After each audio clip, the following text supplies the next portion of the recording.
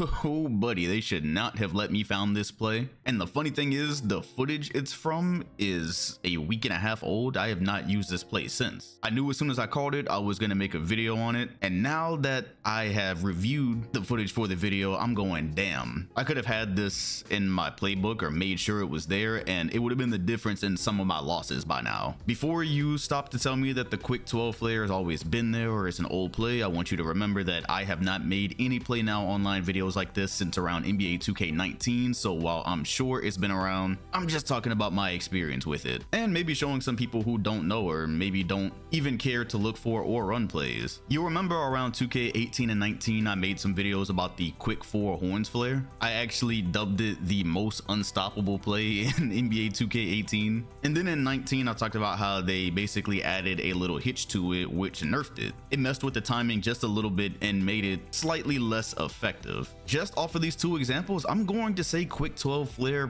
probably has it beat. So I'm using the Washington Wizards when I spot this play with Corey Kispert. I've been cooking with Jordan Poole, however he is on the bench, so I've got to come up with something else. I know my boy Kispert is there to shoot and do nothing else, and immediately as I call it, I say, wait a minute, there's my shooter about the screen, there's my big man. Is this what I think it is? It is basically what I think it is. Kispert is going to set the screen. As soon as I saw that, I already knew what time it was. The big man is going to screen for him as he flares out to the 3-point line, and it's wide open.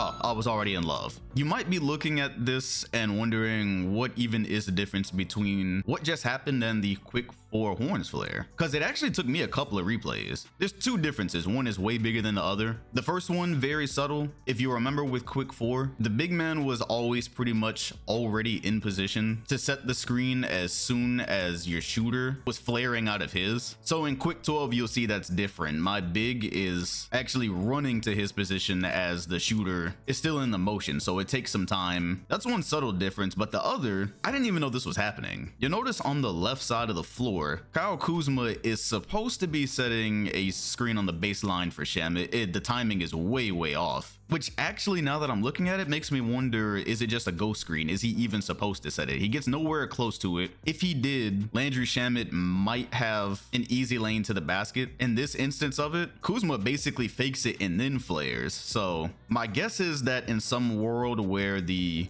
user was controlling the power forward, maybe he would be asleep, maybe Kuzma would flare out to the corner and I would have an open shot. That does not happen here. But yes, that did not happen in quick 4 horns flare. Quick 4 was between 3 people. You could still have some options depending on what the defense did on that play, but there wasn't something specifically designed for the weak side of the floor. Well, not while the original action was going on, because I do believe if the play kept going, the big would then go screen for the corner. That's possible. Anyways, yeah, I only ran this about 3 times. That's all I needed. The third time, I don't even think I made the shot. Yes, once again, you can see here, about a play later, I said, let me get that again. So let's see what happens with Kuzma if he actually makes contact. There's the Kispert screen. He flares out and is going to get another open shot because this user has not caught on to it just yet. However, yeah, looking at Kuz, this time he flared out way harder. If I would have thrown that, I could have maybe gotten a shot. It still maybe wouldn't have been a 3-pointer. But yeah, actually, he does not make contact with the screen. So I'm going to have to run this some more and see if that ever actually connects with the baseline cutter, because if it does, then yeah, as we discussed, if the user is playing off-ball defense on the weak side and controlling either of these guys, there's also potential for a bucket there. He could be with Bruce Brown sleep as that cut is coming. You'd have something with Shamit, or if he realized he was sleep and he dropped with the big, then yes, your wing shooter is open. So you could have some options there. Still, I am always more intrigued by the action with the ball, and just like quick 4, depending on how your defender is going to take the screen, you can kind of choose what you want. If he had to use Halliburton to go under the screen, I would have probably just stopped and popped. Of course, a lot of the time your guard is going to be a shooter. That's going to make them want to go over. If the screen is good enough, you're going to get the angle that I'm getting, and he's going to have no choice. He's going to have to stop the drive. That's going to cause confusion. If he's trying to stop it with healed, then he is going to leave my shooter open. Tries to stop it with his point guard, there's a chance that he will not get the bump animation. I'm going to get deeper into the paint.